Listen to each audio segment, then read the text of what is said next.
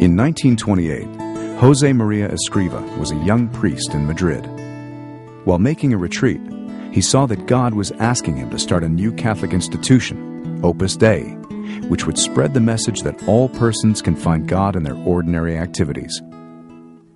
He set to work, but the social and political situation was hardly favorable. During the 1930s, Spain suffered a great deal of ideological conflict and turmoil. Communists, fascists, socialists, anarchists, conservatives all fought with each other. In many ways, this mirrored the ideological conflicts in Europe, but in Spain it took on a religious hue. Many of these groups saw the Catholic Church as a major obstacle to their plans for social and economic revolution, and therefore there was a great deal of anti-clerical violence. Growth was difficult and slow. By 1936, Opus Dei still had less than 20 members and only one small university residence in Madrid. And while Father Josémaria was planning to expand to Valencia and Paris, the situation in Spain became dire.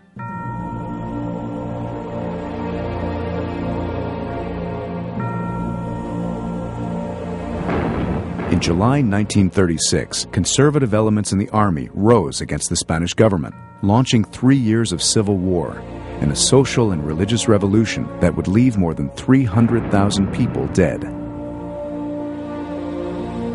The military coup failed in Madrid and in most other large cities, but revolutionary violence broke out throughout the country. In Madrid, churches were sacked and burned, and a mammoth manhunt for priests and other prominent Catholics began. More than 7,000 priests and nuns would be assassinated.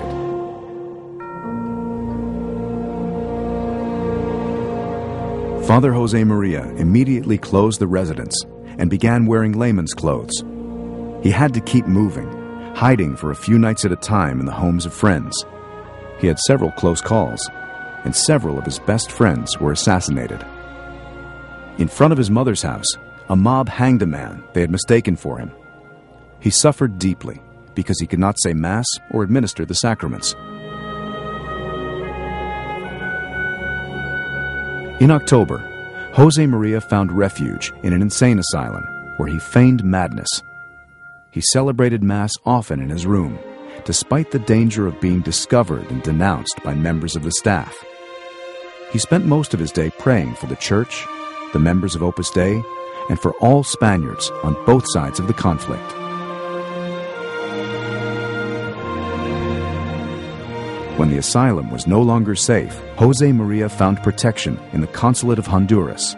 For 6 months, he, his brother, and 4 members of Opus Dei all lived in one small bedroom. He lost so much weight that when his mother came to visit, she didn't recognize him.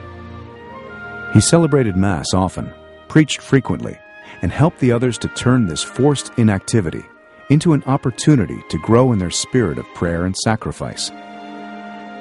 Despite the prevailing atmosphere of intense partisanship, he refrained from criticizing the Republican authorities or joining in celebration of nationalist victories.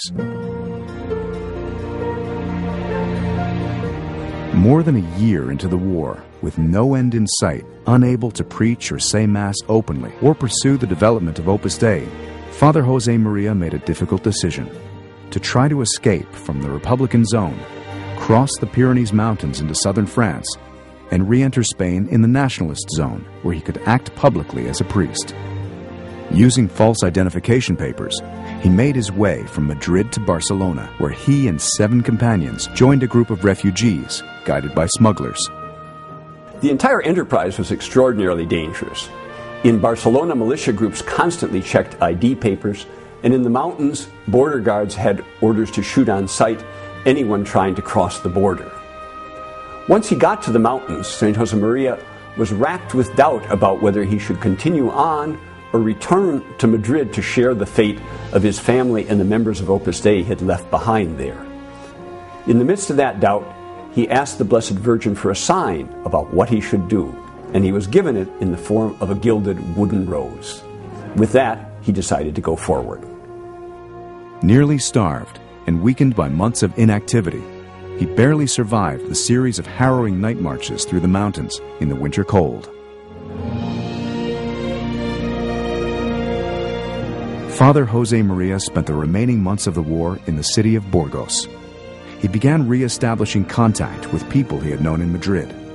He preached frequently, gave spiritual guidance to many people who visited him, and traveled widely to see those who could not come to him.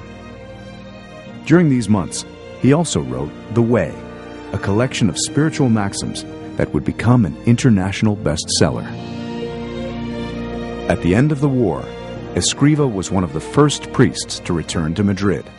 There he found the student residence in ruins and faced the task of building up the apostolic activities of Opus Dei all over again.